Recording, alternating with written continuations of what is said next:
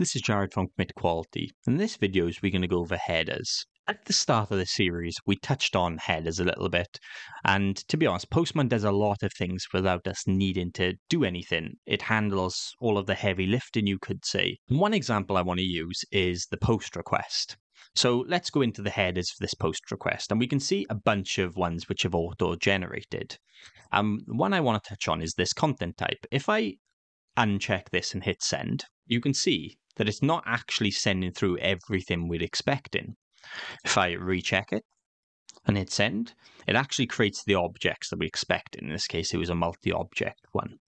And the reason for this is because it didn't know that the content type was JSON.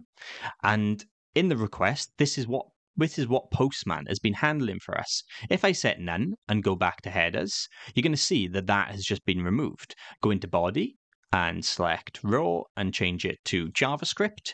And as you might have guessed, if I go to headers, the content type is set to application JavaScript. Of course, that's wrong because we want to use JSON.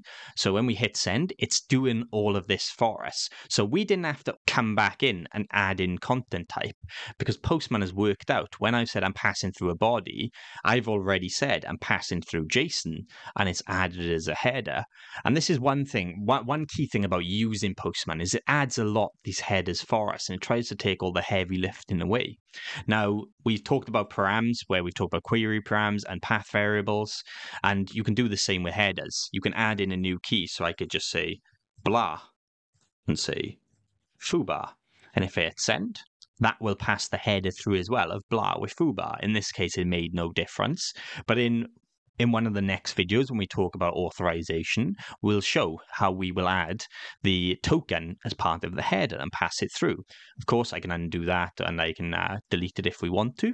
So that's one key thing about the headers. You can add your own, but usually Postman try to add majority of the things for us. When we use the authorization tab, it'll add headers in for us. It's really useful to know. But like I said, a lot of the heavy lifting will be done. And if we go back down to headers down here, we touched on this in the previous video where it gives us a bunch of information. Now, in this case, our body contains a JSON response. What I'm expecting is when I go to headers in here, we should see a content type of application JSON. And that's because it's worked out what content type is actually being returned. Headers is working out that the body is returned of type JSON. And as we see with this post request, more and more headers are being returned with the different type of requests we're doing. So that's just one really useful thing to note. You can see all the headers coming out from here. Like I say, this is going to be covered more when we add authorization and everything else, but it's just something I wanted to show the Postman handles really well for us, that we don't really need to worry about it. But if you do need to check it, you can always look at here. And if you do end up having problems where you're submitting text and you're seeing, oh, well, the object I expect is not being returned. Well, one, you could check the headers to make sure you're passing through JSON, or like I say, go to the body and you can select what you're saying the object type should be. So as always, any comments, please drop them down below. A like and subscribe is appreciated. Thanks for watching.